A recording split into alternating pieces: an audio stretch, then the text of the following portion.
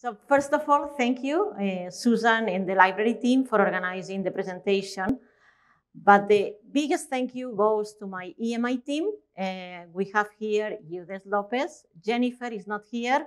Jennifer Holly Lehman and also Daniel Dos Anjos. The three of them have to do a lot with the book and much more so even with the EMI reports. Also the rest of the EMI team, Vinita Pachava, a newcomer, Claudia, who has just said yes to be part of the EMI team. She doesn't know what it entails, but a lot of work.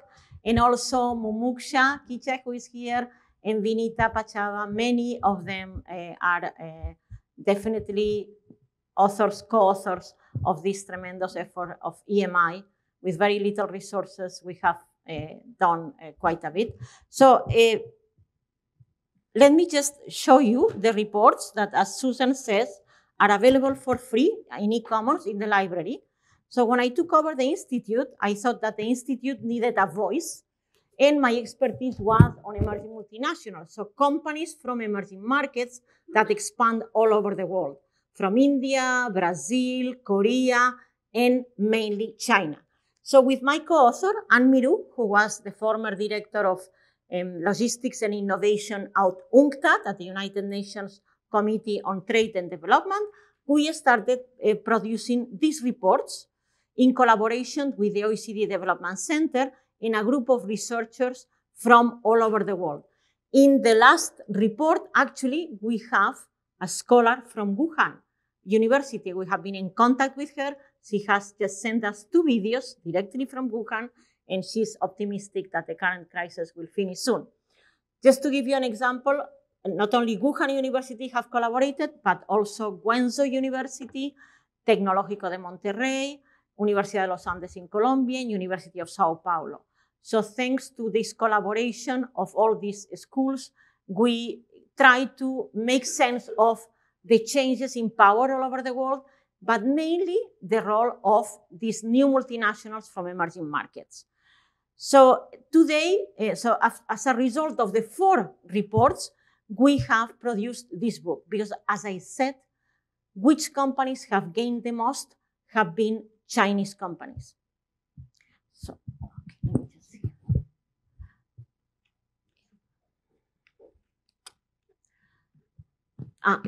A special welcome to Professor Gustavo Flores Macias.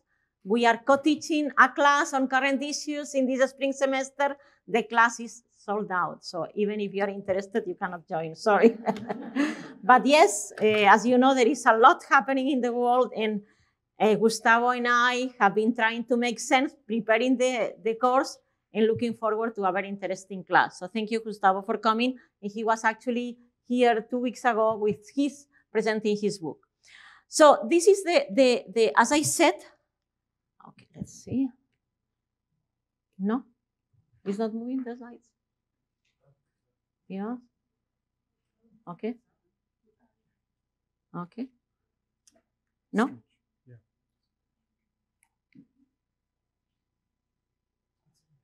Isn't there? Okay, no. It's okay. We have the slides. You all have a printout. Thank you. Okay, perfect. Okay, thank you. So as I said, the titles of these 4 reports, one was the China surge. So that was something that surprised all of us, how these companies are growing from China. The other one was, so we put the title of the report the same as the EMI conference that is in November. So it's a theme for the whole year. So it's emerging multinationals in a changing world. Then reshaping globalization. It was right after President Trump came to power. And I remember being at Davos, and President Xi came and said, we are going to be the champions of globalization.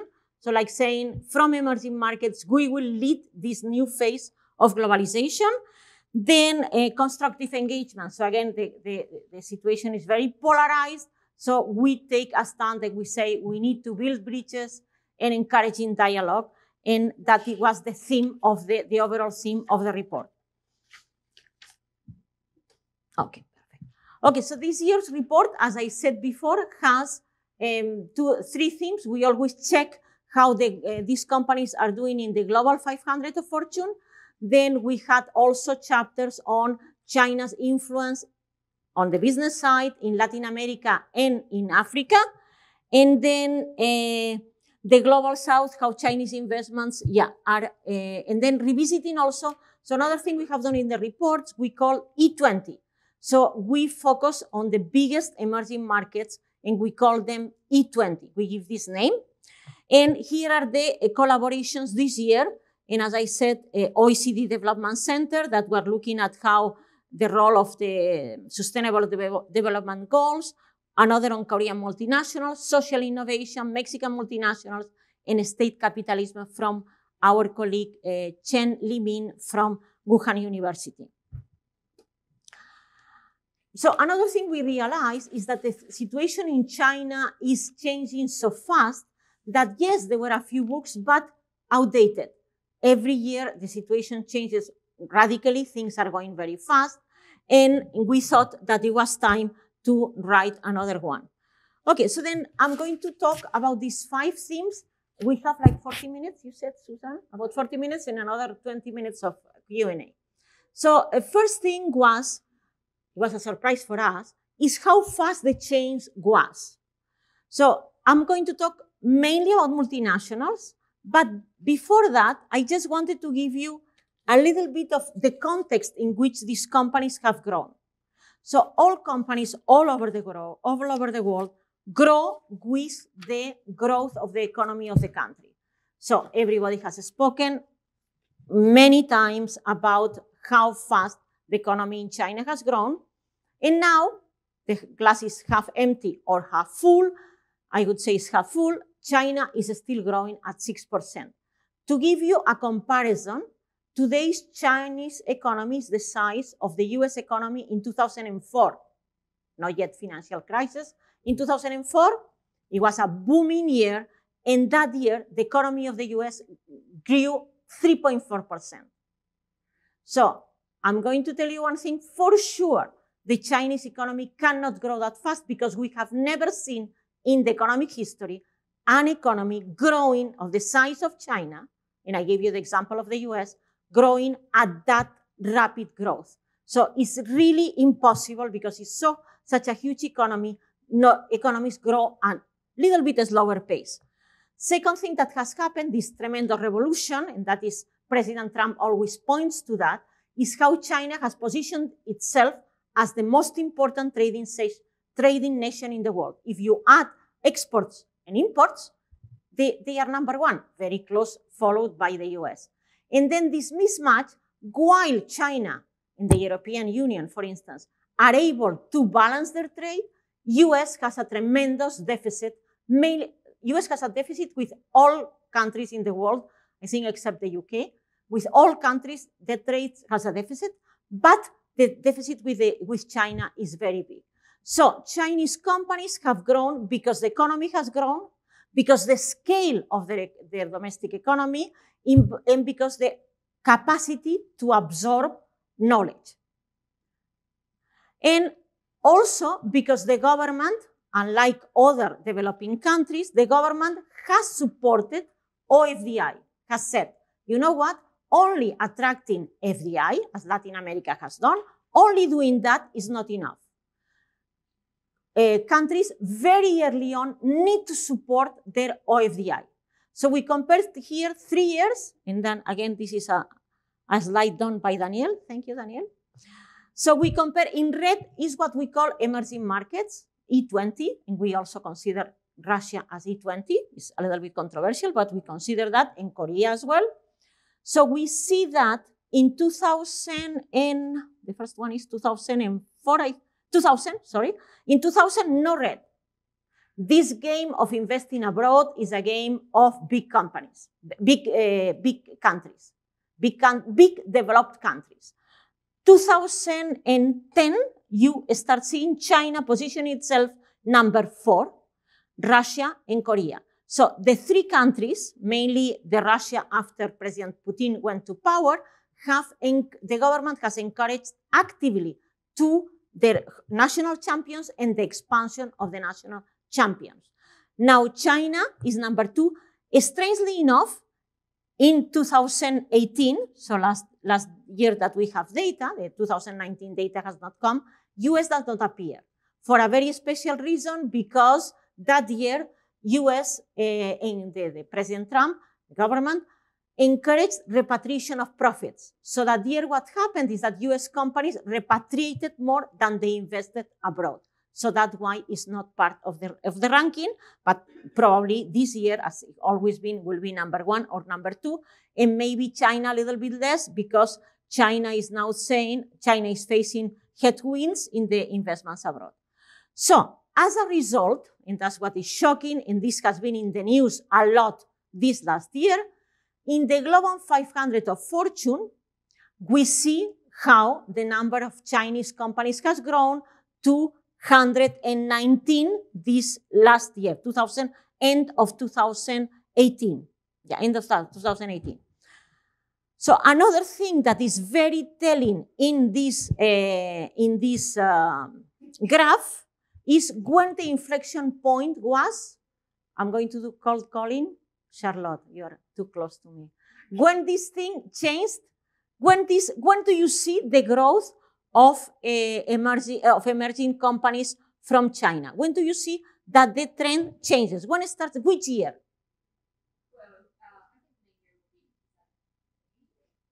No? No? Another one also? Yeah, sorry, yeah, we have to use the microphone. Who wants to say another year? Yevande behind. Which year do you see the change? The 2013. Yeah, also, yeah, mainly one. I wanted you to say. Any event in those years that was very important for the expansion of Chinese companies?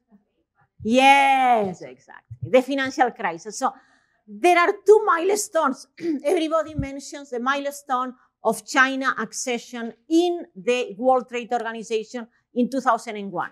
But there is another equally important milestone that is the global financial crisis. US companies suffer, European companies as well, a little bit later, and then it was a golden opportunity for Chinese companies to expand, to acquire many companies all over the world. And that's the springboard for China to go, 2013, 14, very important as well, but mainly is 2008, okay? So China has joined a club, an exclusive club. So there are 200 countries and territories in the world.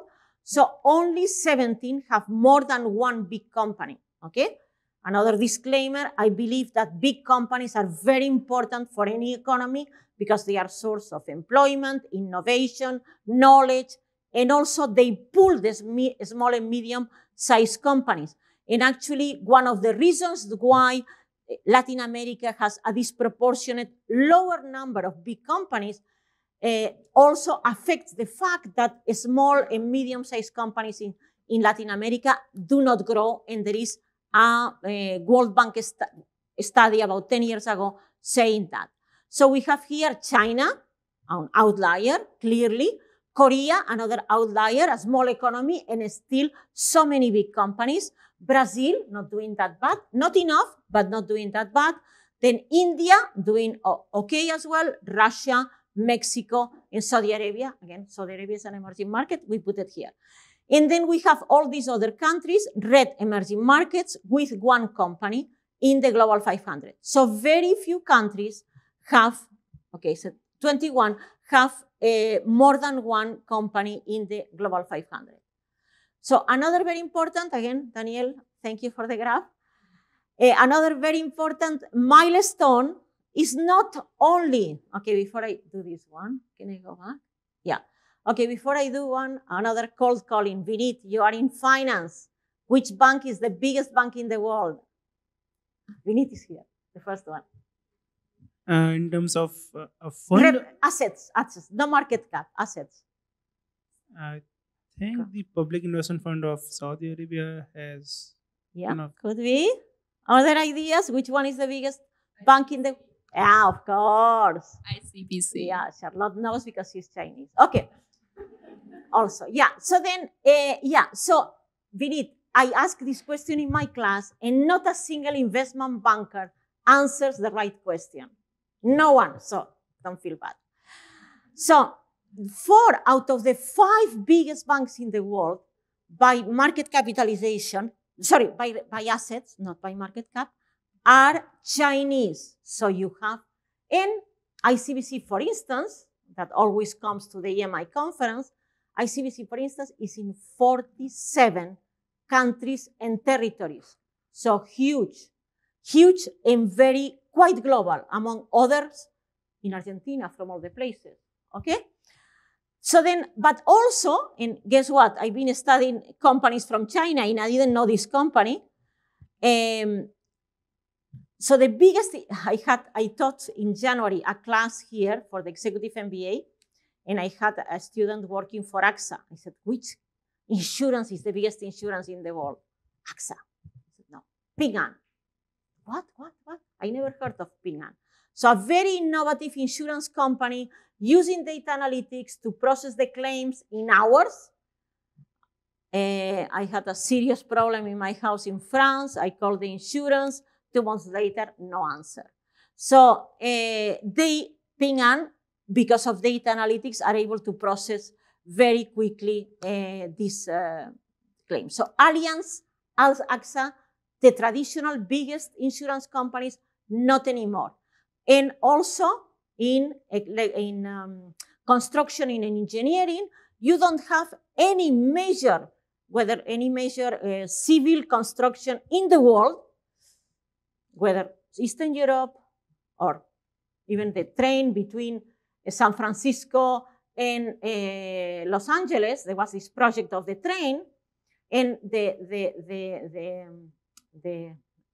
companies that had been transporting Jews during the Second World War were not allowed. The idea was that Siemens would not be able to be part of this project.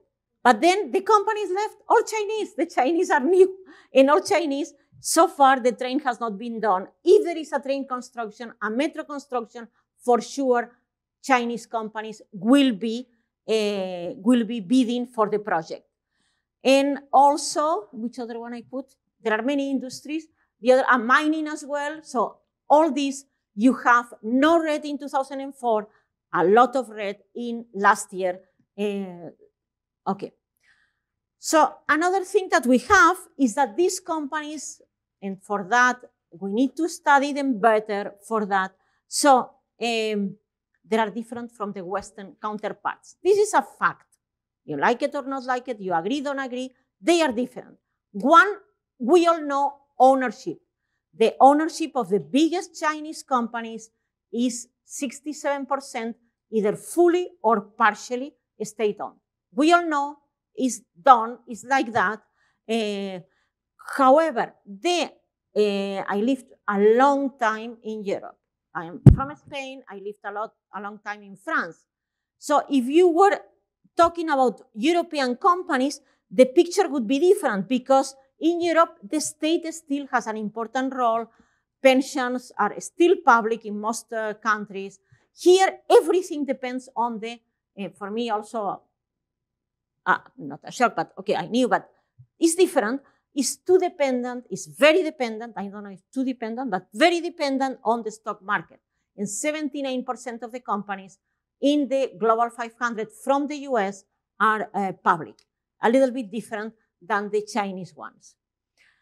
Another very important thing, and we have done this exercise 3 times, we look at very high technological products, smartphones. No? How many here have an iPhone? Please raise your hands. Me too. Yeah, iPhone. Samsung, how many? Okay, 2, Yevande, Maria. And then how many? Huawei? Oh, very good. 2 here. And Xiaomi, my nephew as well, in Spain. And Oppo? No. Okay, so then these are the smartphones more sold in the world. Number 1, Samsung, by number of units, not the most profitable. Number 2, Huawei. Huawei actually, with the current very, how do you say, very, not controversial, very with current fight with the US, still is gaining market share, even now. And number 3, Apple. Number 4, Xiaomi. Number 5, Oppo. So 3 out of the one of the most technological products that we have right now, how do you say, iPads, all these tablets, thank you. All tablets are disappearing because the phones are becoming so good that then no need to have a tablet. The phone is your tablet, and then laptops. So if you look at laptops, also Lenovo, number 1 in the world by number of units sold. So these companies, what is difficult for what we teach in business schools, and also what we do in business schools, that we say maximize the willingness to pay of the client. So these companies that are competing very high-tech products compete on price. They always have a product at a lower price. So you want to maximize profits. We tell our students, you have to maximize clients' willingness to pay, profits, and also increase shareholder value that is linked to profits. These companies still compete in very high technological products on price in most cases. Sometimes because no choice, other times, so they have to gain market share, they have to first compete on price, and also because many of their citizens don't have the high purchasing power yet. Still, China is at average $13,000 per capita. So you need to, for the Chinese market, to have a cheaper price phone. Or the Jio phone in India is the same concept. So that's very disturbing. And now we see that Apple, for instance, is launching a low price smartphone. Needs to compete with them and has to compete on price as well. By the way, the manufacturing facilities were going to be very close to Wuhan, so they are trying to see where they put their manufacturing facilities. Another interesting thing is profits. So, 2 things. One is that we looked at the margins of Chinese in red or blue US companies, the margins that they have. Consistently, the margins of Chinese companies are lower. So Chinese companies go for growth and sacrifice short-term profits, except for the banking sector. Why you think is that? Shall I ask again? Another. Why you think that profits for someone who was in my class cannot answer, because we had an answer from one alum. So why you think that the Chinese banks have higher margins than the US ones? Who wants to say? Thank you. Is it because their regulatory costs are lower than their counterparts in the US? Regulatory costs, yeah, could be. Vinit here, yeah, and this lady also, yeah. Because it's company owned, so there are more profit opportunities. Okay, another. And Vinit here. So I think interest rates in US have been historically low. In Europe, they are negative. But in China, the interest is like comparatively much higher than in Europe and US. So I think that is one of the driving factors for profits of these banks. Okay, very good. Anybody? Any other idea? We had in my class one of the executive vice presidents of Bank of China, and someone asked this question to him, and he said 2 reasons. Salaries are low. So look at the average salary. I'll show you this in a minute. Salaries are lower, and technology. Banks are so technology heavy, intensive, and because salaries are lower, the development of technology for banking that is very expensive is cheaper in India. And of course, all the other reasons that you mentioned as well. But except for financial sector, so if we look at the overall profits of US companies, this is Fortune Global 500, very simple. You divide revenues by profits. It's a very simple equation. So we have here overall 7.52%. And the Chinese 5.2%. But in technology, so 14 companies from US, 8 from China, profits different. energy as well. So again, these companies work for growth and sacrifice profits.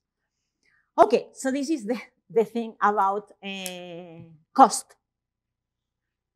So the cost of any product or service, the cost is a result of minimum wage, cost of energy, and cost of gasoline. So we looked at that in a number of countries, and China is still on really the cheaper side. And my opinion is that, or our opinion is that, will stay there for a while. Germany, the higher cost, Korea, very high cost, US, quite high cost, Japan as well. Brazil and Mexico, or India, could compete also with China in terms of cost. But the problem is that China has been able to integrate the global, so far, we are in a very difficult moment between US and China with all the trade dispute. Let's see what will happen later. But till now, integration of global value chain and also the logistics are excellent done. Also, China ships the products through the Suez Canal to the Mediterranean for Europe, and they have bought ports. I'm from Barcelona, Barcelona port, Chinese investments very high, Pireo in Greece as well, to enter Eastern Europe. So very high, and I put at the top the data of the highest end. So look at the average of the salary of a CEO of a US company. As you know, these salaries are being, as we speak, under the scrutiny, because this is a golden era for CEOs for US. So please, if you want to become CEO as soon as possible, because this is going to go down. These salaries are too much. As you can see, the average is huge here. And China is much more lower for various reasons, state-owned, and also the pressure from the society and many other things. Also against corruption campaigns. So definitely much, much, much lower. Okay? Second thing, okay, one other thing that we have a chapter in the book is about how China is growing in a number of variables, and this is data from the Global Innovation Index. So the data shows that in terms of patents filed in 2 or more countries, in terms of investment in R&D, researchers, China is growing tremendously. And also, and also regarding branding. So if you look at brand Z or brand directory, the presence of Chinese companies is not there. So one thing that Chinese companies are lacking, you couldn't mention the name of the biggest bank in the world, is brand recognition. That US companies are definitely champions of branding and brand recognition. Needless to say, the GAFA, Google, Facebook, Apple, Amazon, tremendous, while the equivalents, Tencent has gained a lot, but even Baidu, Alibaba has gained a lot, so not the same as US companies. Okay. And then, okay, one thing, and I think I'll finish here and I'll open for discussion. One thing that we'll also look is how Chinese companies have ventured abroad. Do they need to go abroad? They need to go abroad to learn, but not because the size of the market is so huge, they could stay local. I remember talking to a senior executive at ICBC that said, we are in almost 50 countries. Only 10% of our revenues comes from abroad. Not worth it. Too much pain for very little. Let's concentrate back in China. But definitely here you can see blue US.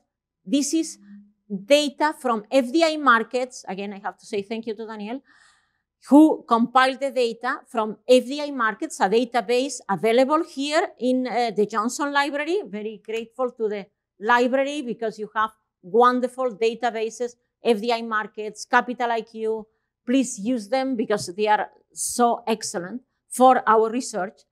So then FDI markets shows that in blue, FDI markets look at greenfield investments. You know, greenfield is when you don't buy, you just open your own factory.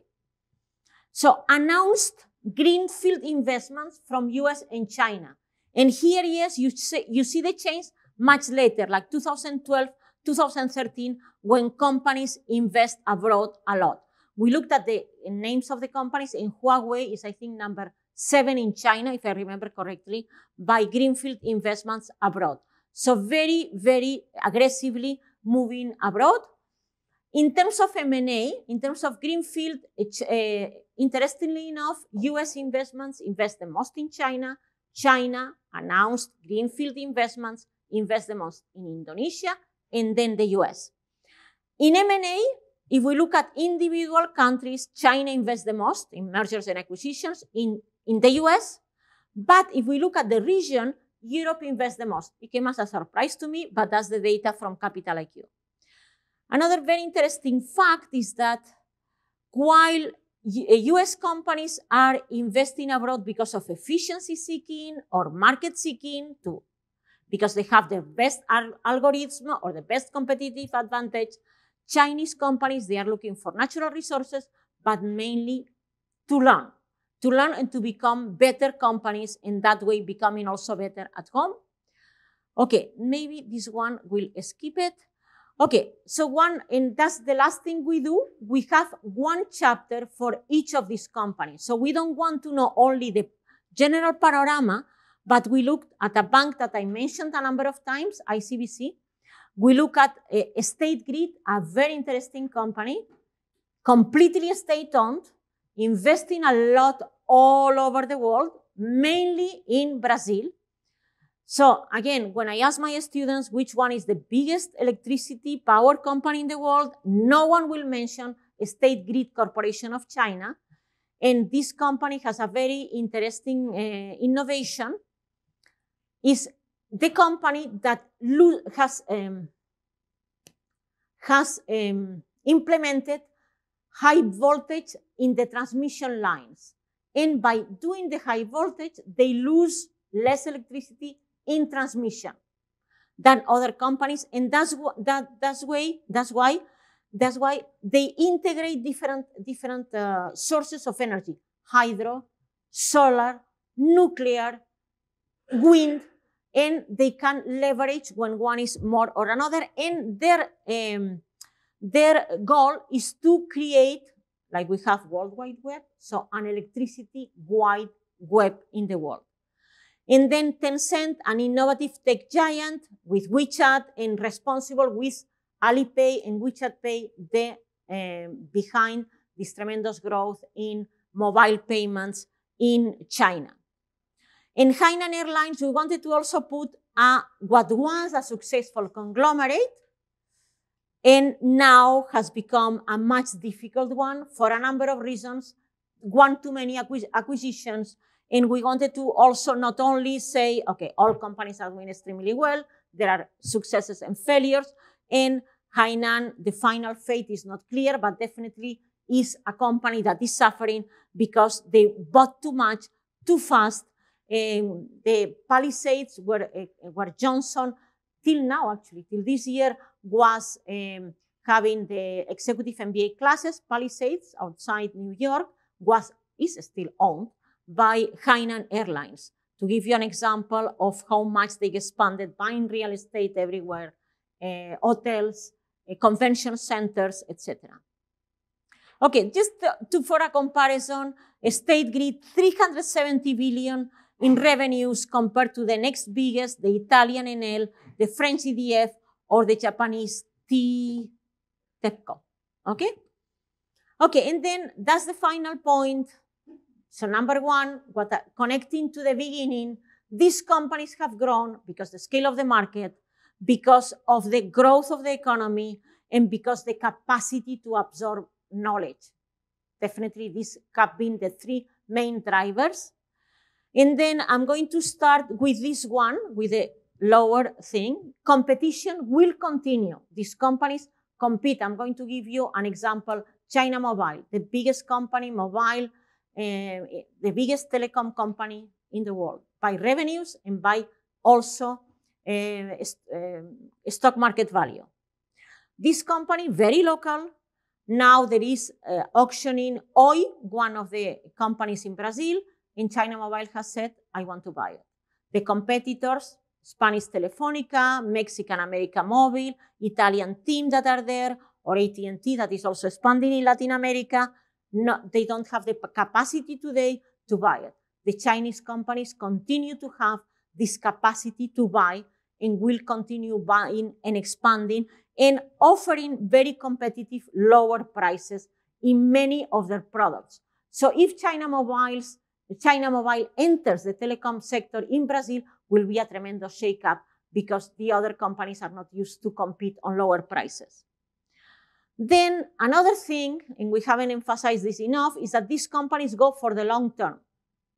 And now we are used, and we tell, again, in our business schools, short-term value, short-term shareholder value, quarter results.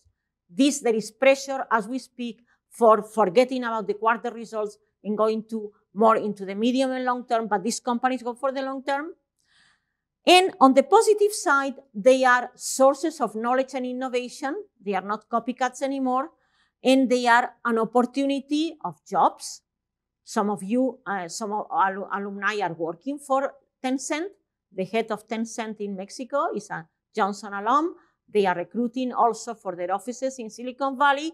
To give you an example, there are many more, and a source of learning, and we should focus much more on them in the business schools programs, and that's the final thought, being in Johnson, in my school, in a business school. So thank you very much. Questions? You need to use the microphone because we are on Zoom.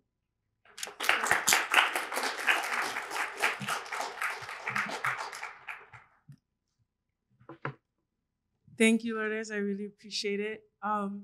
I wanted to ask more about the brand name recognition of Chinese companies. In the past year or two, a social media app called TikTok has taken over, and like there's been a lot of controversy also with it, with privacy issues, with other companies bringing their own apps like Triller to combat, or just like promoting those other apps to combat them. So how do you feel about Chinese companies that are like coming here and doing their thing, but people who are just trying to like capitalize off of their growth so they won't grow even more? How do you think that Chinese companies can combat that? With the xenophobia and negative thoughts that can happen with certain groups? Okay, why don't we take maybe 2-3 questions, and then I'll write it down, and then I'll answer. Yeah, more questions? Thank you, Lourdes, for the amazing presentation. I have a question. Yeah. So my question is regarding that you mentioned that Chinese companies can compete a lot because they have competitive strategies, but we can see that like in case of UI, like they are sponsored, a large part of them is sponsored by the Chinese government. And as more and more companies are moving into Fortune 500 buckets, what do you think, is it a sustainable way to grow in the next decade? Because as the economy grows, as the companies grow, will the government of China will be able to provide that kind of support to these big giants like UI? Very good. And one more over there. Hi, thank you so much for your presentation. I actually have 2 questions. My first one is also related to the branding. You mentioned that Chinese companies lack like branding, but like, do these companies really care about branding at this stage, or the type of these companies, do they care? Because you mentioned like they're mostly like seeking for knowledge and like competing for natural resources. So I'm wondering about that. And the second question is about, like, you mentioned a lot about Chinese companies' investments in Latin America. So what are like Latin American governments like policies towards like Chinese companies occupying the markets, I guess? Thank you. Very good. Okay, maybe I'll start with the last one. Easy, very easy. Okay, so Latin America saw for a while the Chinese investments as the holy grail. My God, the China has this appetite for natural resources. They were pushing the natural resources, the prices higher. So the golden decade of Latin America in the 2000s was due in part to the Chinese investments. And also they were seeing like, okay, you know what? They don't come here to colonize us. They will be nicer to us. That was the attitude. They are like peers. At that time, probably the Latin America, at the beginning, 2004, 2007, 5, the size of Latin America was 6 trillion, the size of China, 6 trillion. So these guys are coming because they need natural resources, but they won't do us any harm. And now, the attitude is the opposite. The attitude is that they come, they take the natural resources, and they leave. They compete.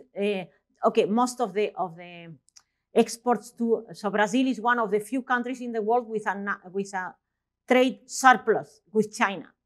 But this is due to soya, iron ore, and basically steel commodities. So the investment and the increase in trade is not seem beneficial. Okay, so I'm going to ask you another question. Has, in the darker years of China, did any of us help China? No way. So then why they are going to come and help us? China is 1.5 billion citizens, so the government has enough to take care of the citizens. So I would say one, the more attitude very against China right now, or the other one that was seen as manna, as is going to be this, is going to solve all our problems. It's something in the middle. China likes to negotiate, has to negotiate. So please sit China in the table and say, okay, you take this from me, take this one from me. So China, why China is going to save Brazilian citizens? First, China will save Chinese citizens, which is normal. So neither or. So that's, the attitude has changed, but again, probably the truth is in the middle. That's one thing. Second thing, regarding brand, going at the whole thing of brand. Brand, again, is the holy grail, if I can repeat the word, of any business. If you have a brand like Apple, you can charge, okay, I am an Apple user for many, many years. Don't. I think this videotape, I hope the Apple doesn't complain. No, what I am saying is that Apple is able to charge much more. I want to change. I have the latest iPhone because I was behind, and now my telecom operator had a very good deal, and I said, okay, time to change, good camera. So I go to the shop here in Trip Hammer, and the lady said, don't change. It's not good. It's just the camera. It's the same. So I said, oh my God. I mean, really incredible. No? So iPhone is still able to overcharge for a phone. Which phone is better? Samsung, Huawei, or Apple? More and more quite similar. So now the last camera of iPhone is not bad. But so which one is better again? So Samsung tends to be, as of late, the first one now again is launching this folding phone with the best camera ever, the latest Galaxy. They say is really out of this world. So, however, still these guys, because of the powerful brand, this genius that was Steve Jobs, and a lot of innovation that went in simplicity and beautiful design that went into Apple, was able to charge. So yes, Chinese companies want that. And I was in Monterrey. I landed in Monterrey. In the airport, I thought, what is this? Huawei shop, or in Dubai, also, I don't know if it's Dubai or Abu Dhabi, have a beautiful shop. So Huawei is copying, and Xiaomi, even the founders of Xiaomi, the way they launch the phones, they copy Steve Jobs. So yes, Chinese companies want to add brand, definitely. And they say, they say sometimes there is no bad publicity. Any publicity is good. So many of you have never heard of Huawei, and now you are intrigued sometimes by the brand. So yes, Huawei is one that has gone a little bit beyond. And for instance, Tencent, my nephew is completely addicted to video games, unfortunately. And he plays this League of Legends and all of them. And at some point, so sometimes I've seen the video games, all owned by Tencent, many of them owned by Tencent, not all, but many. So Tencent was nowhere to be seen. So now Tencent has started putting, because WeChat, yes, okay, WeChat has not been able to occupy the space that WhatsApp or here you use GroupMe has not been able to occupy that international space and would like to occupy that space. So definitely, yes, Chinese companies are learning, as I said, are positioning themselves. Lenovo again, Lenovo bought the brand from IBM. And now you go anywhere and you see Lenovo everywhere. It's number one in terms of number of units of laptops sold. So yes, brands they want. And then the last question was, okay. Yeah, your question. Okay. So what Vinit was asking is that,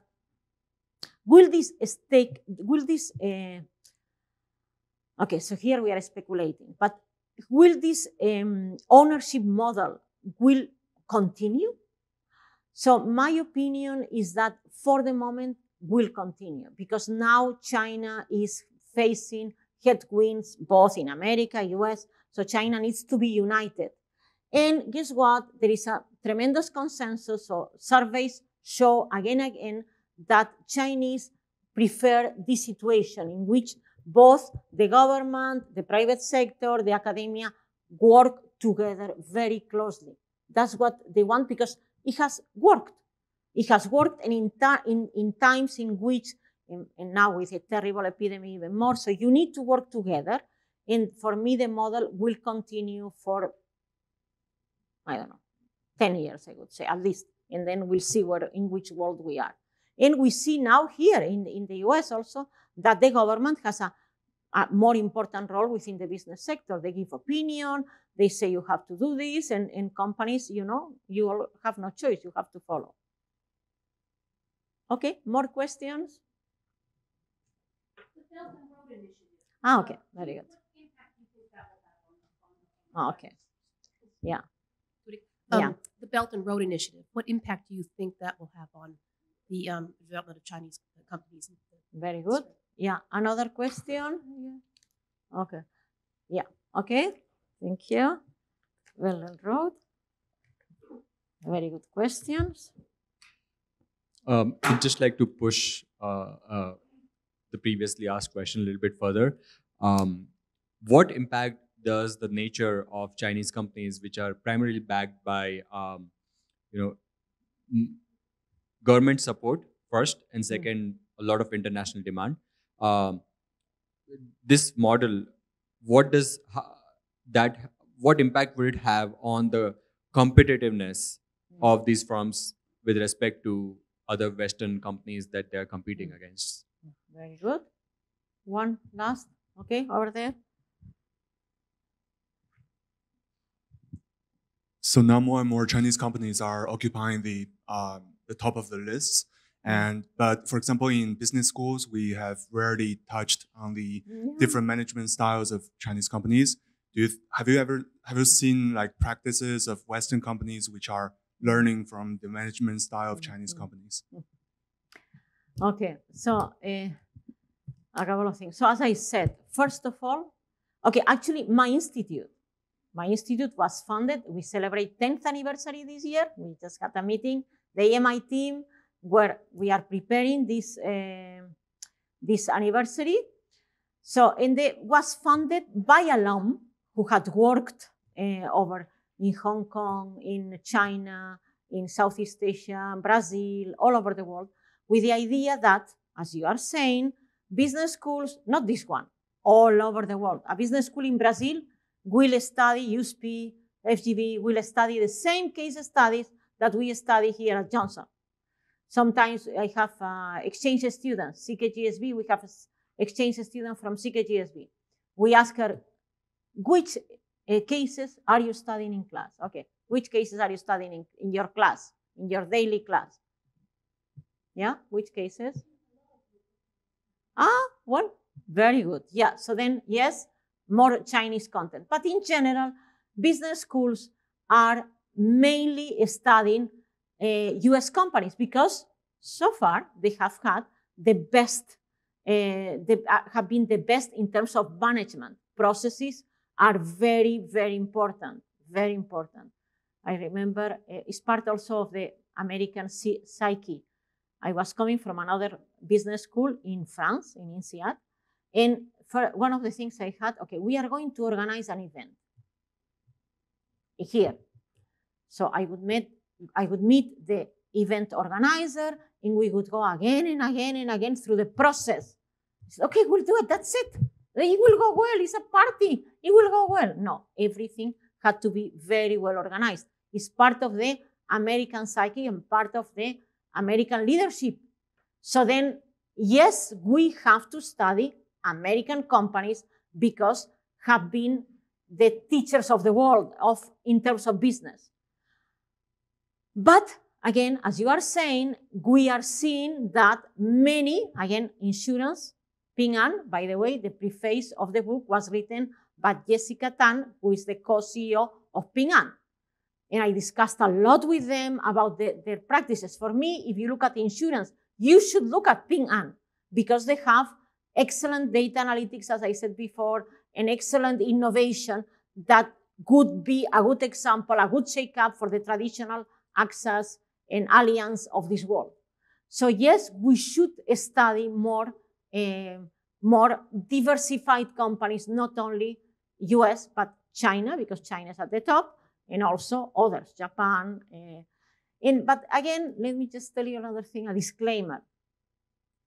So the understanding was, Fukuyama, the end of the history, the understanding was that all different systems of management would converge to the best one, that was the US. So what was the point of studying that, yes, Japanese do things a little bit different, Latin American companies are huge conglomerates, why to study them?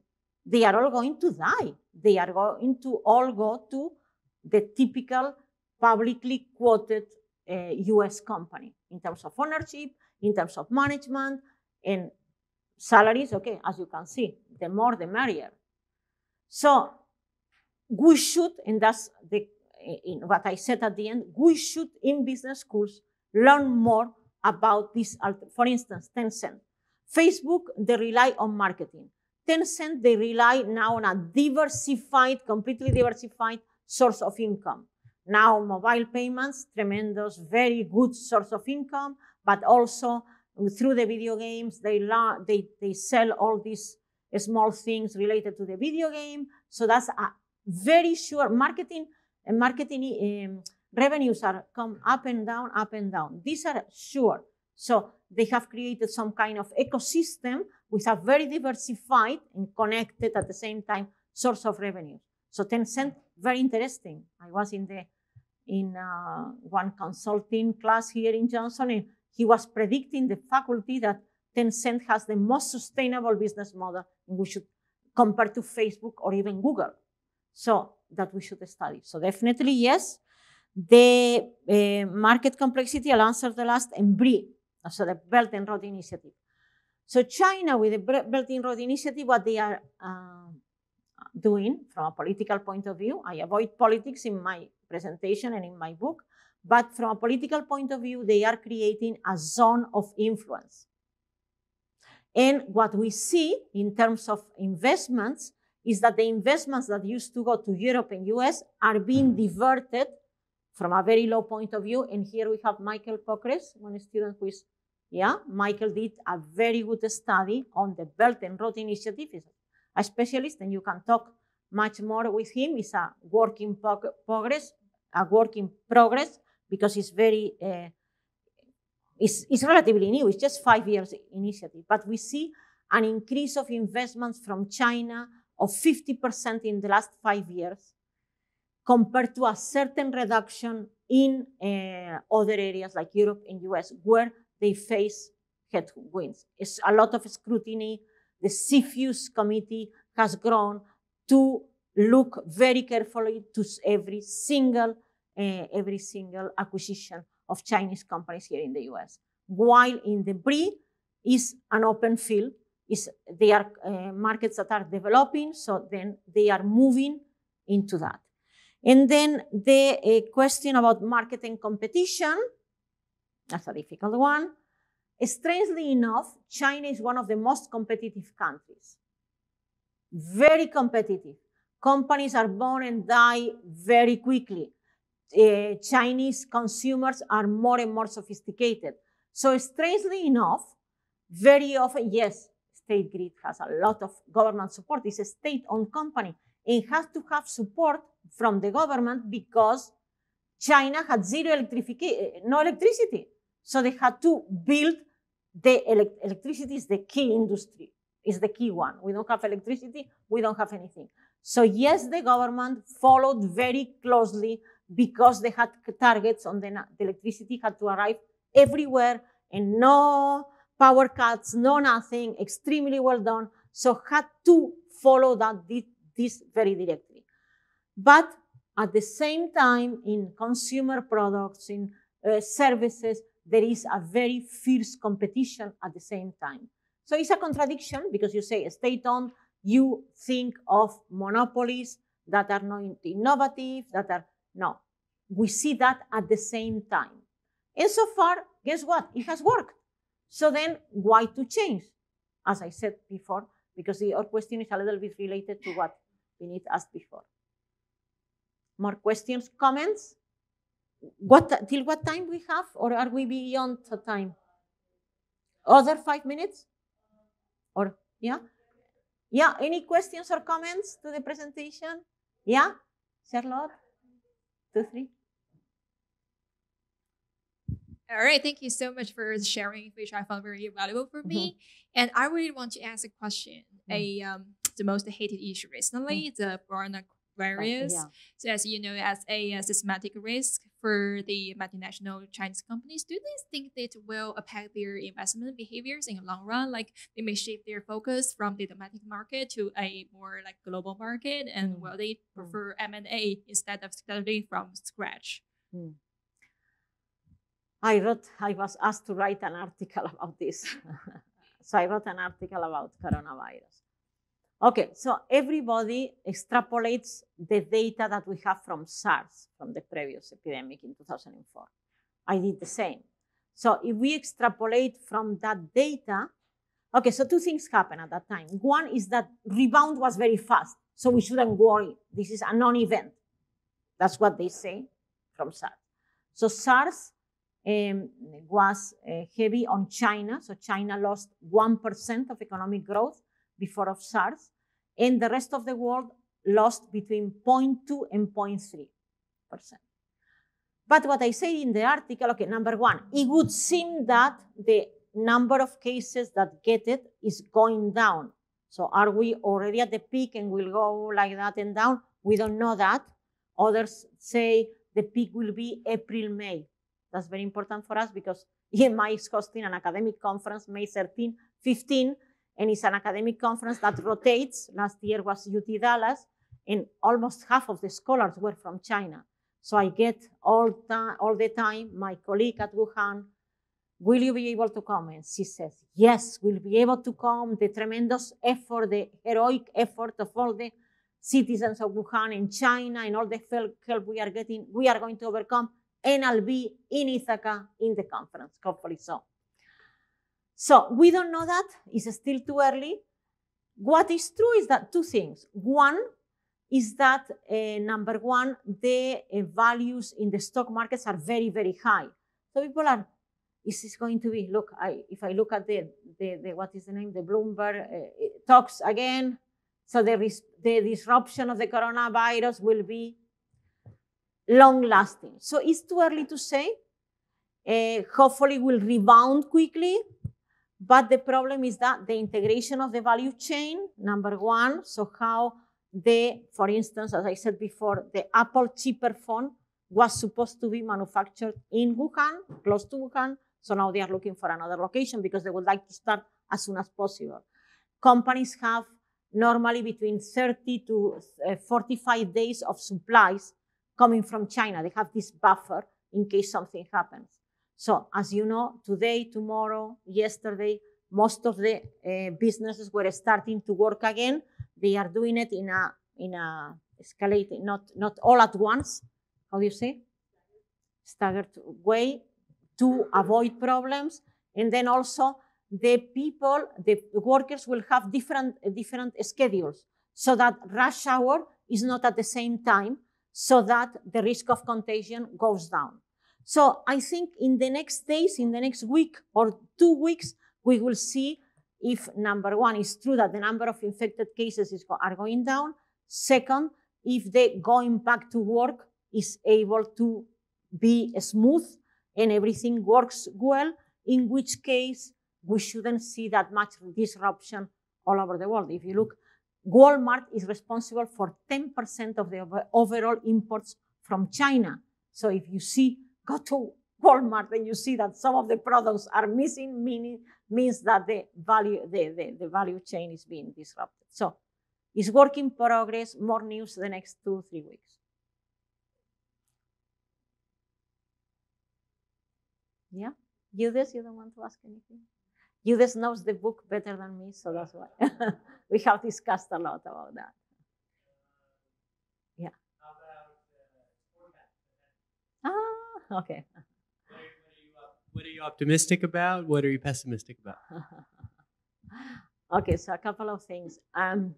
I think we discussed this before the presentation.